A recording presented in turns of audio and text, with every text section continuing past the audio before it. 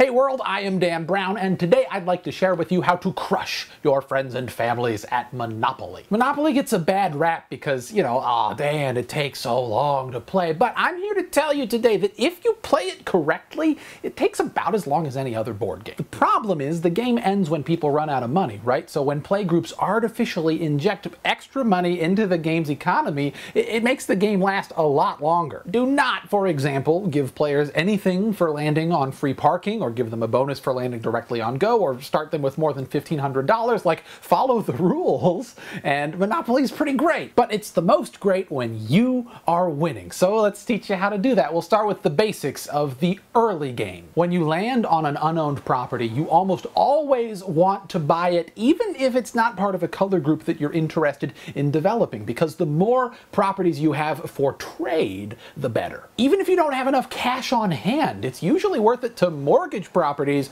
to buy other properties, because later in the game your opponents will pay a high premium for properties that are part of a color group they're gunning for. Also, in the early game when everyone's racing to gobble up properties, blah blah blah, that's gobbling, don't try to roll your way out of jail. Just pay the $50 to get back out there as soon as possible buying more stuff. Once the game has started to develop, when everyone's been around the board a few times and over half the properties have been bought up, it's time to engage in some more complex strategies. Let's analyze the mid-game. Consider the geography of the board. Now, some people have done all the math as to the average return on investment for each color group, but the most helpful thing to remember is the importance of jail and go to jail. The properties immediately following go to jail are at a disadvantage because anyone who lands on go to jail isn't going to land on those properties that time around the board. For example, the green color group is my least favorite because it's immediately after go to jail, it's expensive to build on, there are no chance cards that send players there, and any chance or community chest cards that send opponents to jail or to go totally screw green over. Conversely, properties that are 1 or 2 average dice rolls after jail are at an advantage because players spend a disproportionate amount of the game in that region of the board. The oranges, for example, are my favorite color group because they're cheap to build on and have tons of opportunities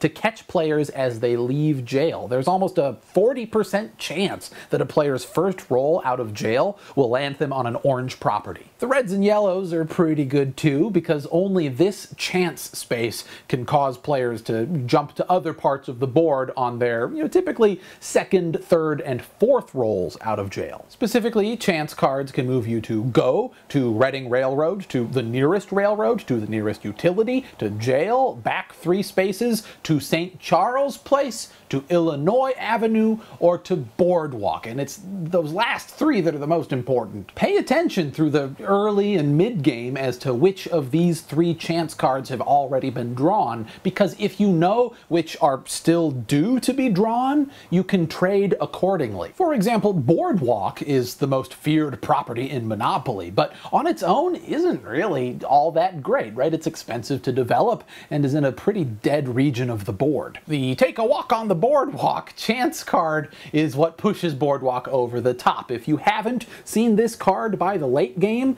the expected return on investment for developed dark blues is huge. If, however, you remember that Take a Walk on the Boardwalk was already drawn, it's probably best to try and get rid of the dark blues because they pull a ton of weight in trades. As for the railroads, owning 3 or 4 of them is a fantastic way to supplement a complete color group, and frankly, owning them on top of like the oranges, yellows, or reds is often enough to win the game outright. But in my experience, many players tend to overvalue the railroads and will trade away a lot more than they probably should for them. This is something you need to feel out game by game, but more often than not, I find myself looking to trade railroads in exchange for completing color groups. Every game of Monopoly is different. You should not have your heart set or entirely rule out any particular strategy at the beginning of the game. Just because I don't love the greens doesn't mean I would never trade for one after landing on another, say, right? You have to play the hand that you're dealt. The information in this video is just a basic framework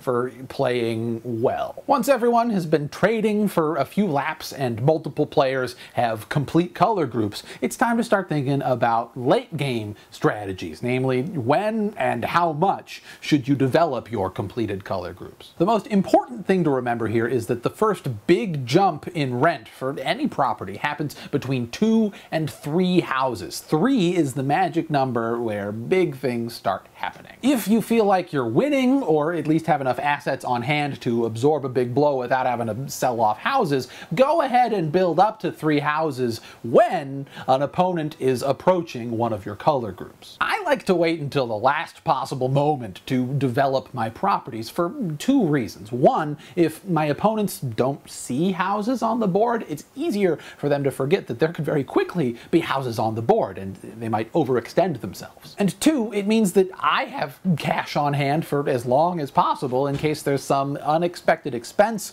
or an opponent wants to trade for cash. I'll wait until an opponent is within 10 spaces to develop a property, and I build like crazy on properties that are 6, 7, or 8 spaces from opponents. One last thing to consider when developing color groups is that there are a finite number of houses in the bank. Once they're used up, players either have to upgrade straight to hotels or not at all. It's often better to stop at 4 houses per property, even when you could easily afford hotels, because it locks opponents out of further development. And if, at this very scary stage of the game, you are lucky enough to find yourself in jail, stay there as long as possible, where you are at no risk of owing rent to opponents, but can still collect rent for yourself. To summarize, Monopoly only takes forever when you break the rules and artificially inflate its economy. In the early game, you should buy as much as possible. In the mid-game, you should make smart trades. And in the late game, you should develop intelligently. Go forth and crush your loved ones. Thank you for watching. If you enjoyed it, consider subscribing. If you want to support PogoBet, click the link underneath me. And to watch more, there's some links over there that you can click on if you so desire. Until next time, it's been PogoBet. I'm Dan Brown. This is PogoBet.